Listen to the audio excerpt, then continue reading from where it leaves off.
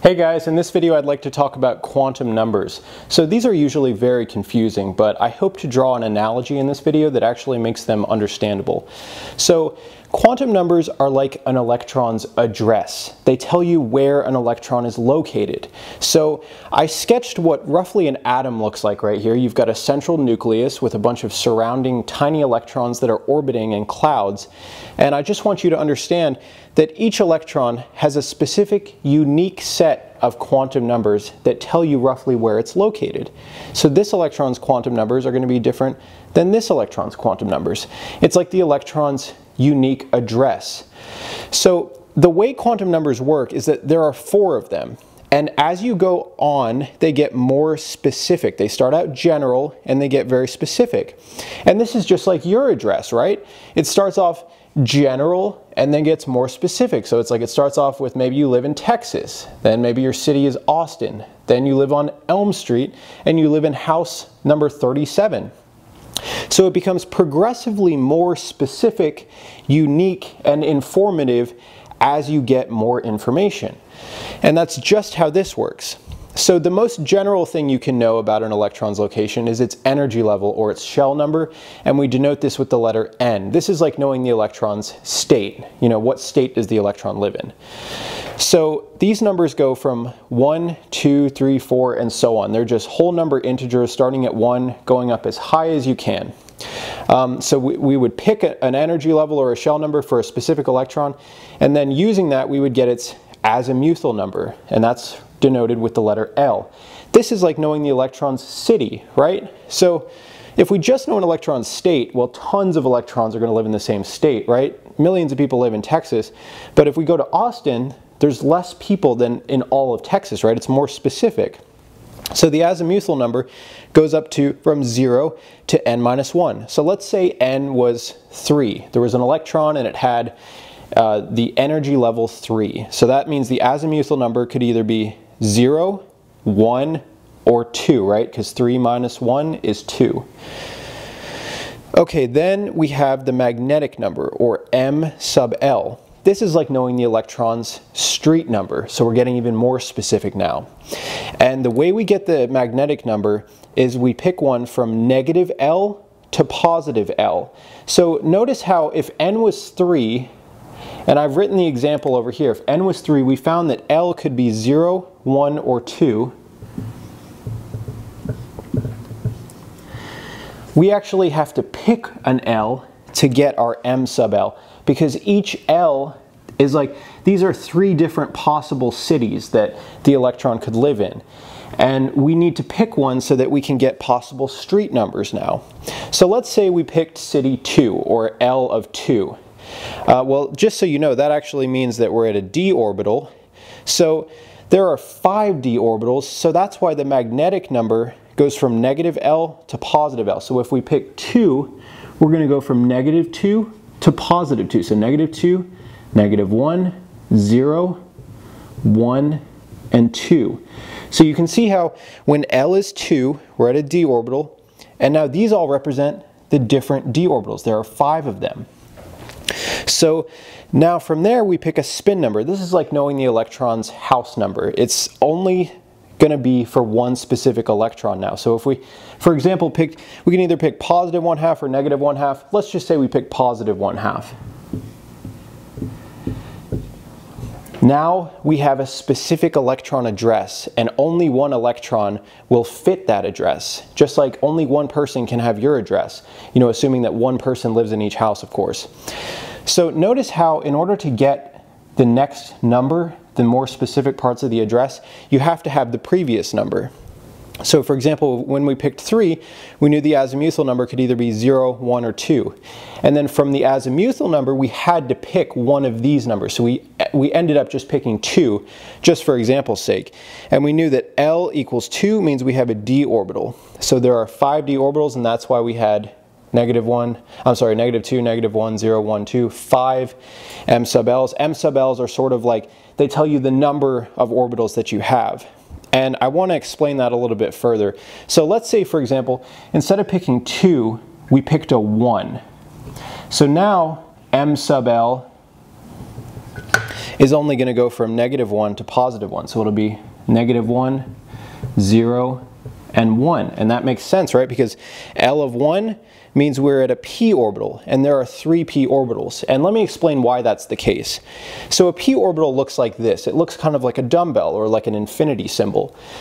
And you can imagine that atoms are in 3-dimensional space, right? So these clouds can either be on the x-axis, on the y-axis, or going in and out of the board on the z-axis. There are 3 different ways to orient a p orbital, and that's why there are 3 of them. If we were to pick 0 here for our L, that means our m sub L would only be 0, right? You can't have a -0 and a +0. So if we pick 0, m sub L would be 0. And that means we're at an s orbital. And there's only one s orbital, and that makes sense because an s orbital is just a sphere. You can't orient a sphere in 2 different ways, right? You have one way to put a sphere down. You can't have a sphere on the x-axis and then on the y-axis or on the z-axis. It's all the same. It's not like a dumbbell where you can rotate it and make it look different, right? So I hope this makes some sense. You should at least have this memorized. Other important things to know is that each orbital can hold 2 electrons.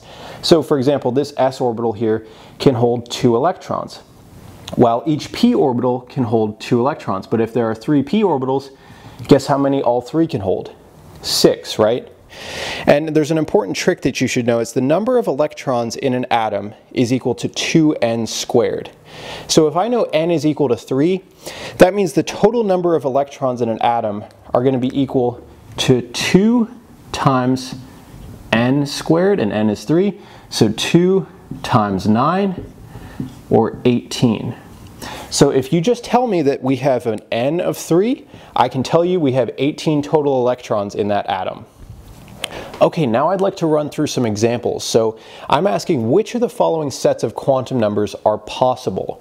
So think about what this means. As an analogy, these are all electron addresses. So when an address is impossible, it's sort of like saying, well, if I know someone lives in California, it's impossible that they could live in Boston, right? So that's what I mean by an impossible set of quantum numbers. So the first one here, n equals 2. So we know n equals 2. So then they're saying L equals 1. Well, is that okay? Can L equal 1? Well, if n equals 2, then we know L can be anything from 0 to n minus 1. So 0 or 1, right? And L is 1, so that's fine. And then what about m sub L? Well, m sub L is -L to +L. So L is 1, so the m sub L has to either be -1, 0, or 1. And it is, right? It's 0, so that checks out. And then m sub s we know just has to be positive or -1/2. So everything checks out. This is a possible set of quantum numbers. Okay, the second one, n equals 3, so can L equal 3? So n equals 3, so that means L equals 0 to n minus 1, or 0, 1, or 2.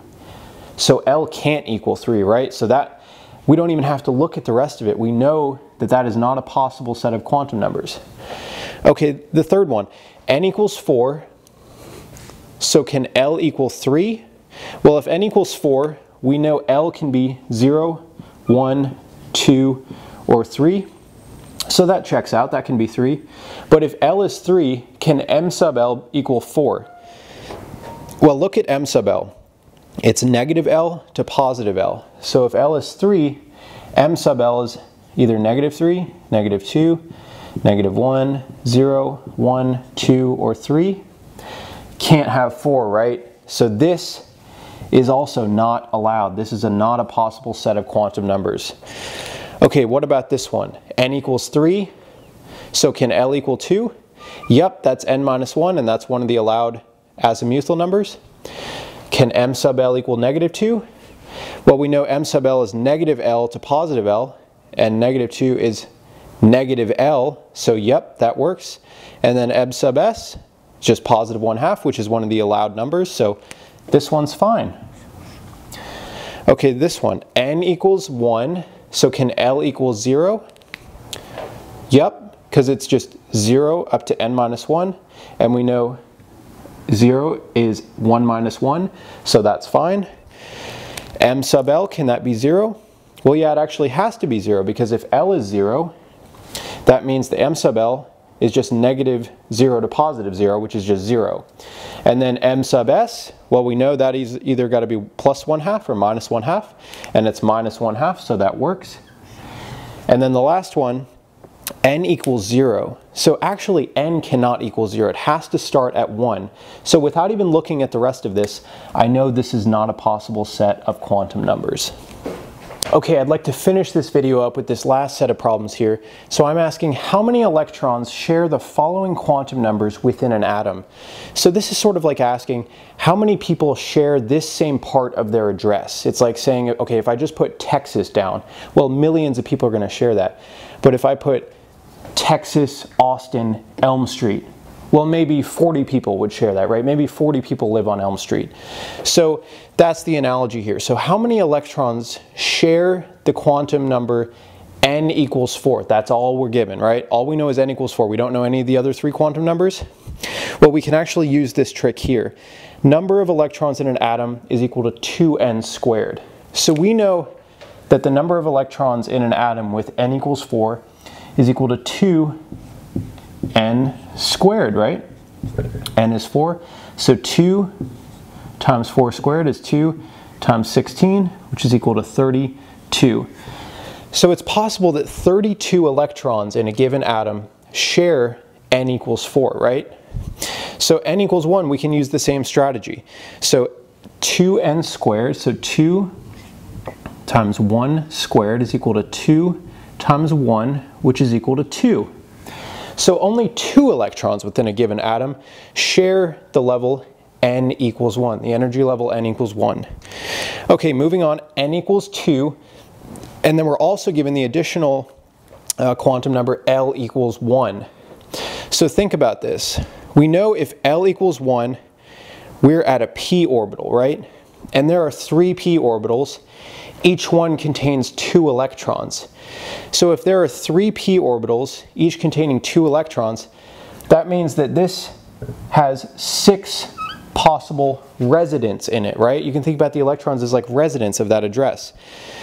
And you can also think about this another way. So if L equals 1, then we know m sub L is either -1, 0, or +1. So if m sub L is equal -1, is either -1, 0, or +1, and then we know each one of those m sub L's could have a positive or negative 1/2 spin. They could either go off to have a negative 1/2 or a positive 1/2 spin.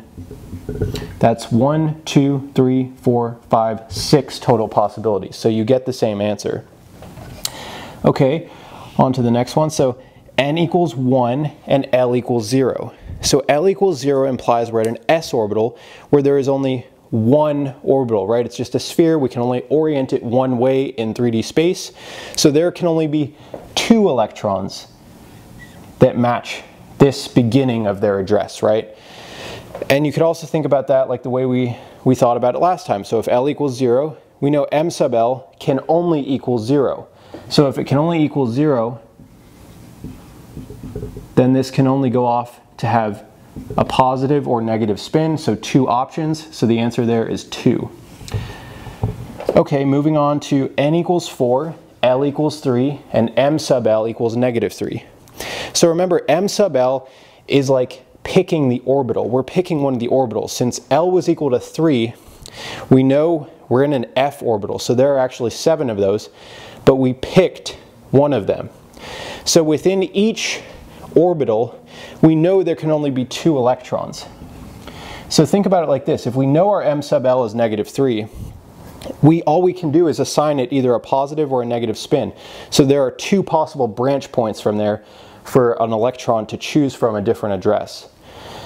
Okay, then finally this last one, we have a complete address, and we know when we have all 4 quantum numbers, we know only 1 electron can possibly live there. So the possible electrons with this quantum number set in a given atom is only 1. So I really hope this video helped you guys out. If you have any questions or you're interested in tutoring, please contact me at facebook.com/denovotutoring, and I'll see you guys in the next video. Thanks a lot.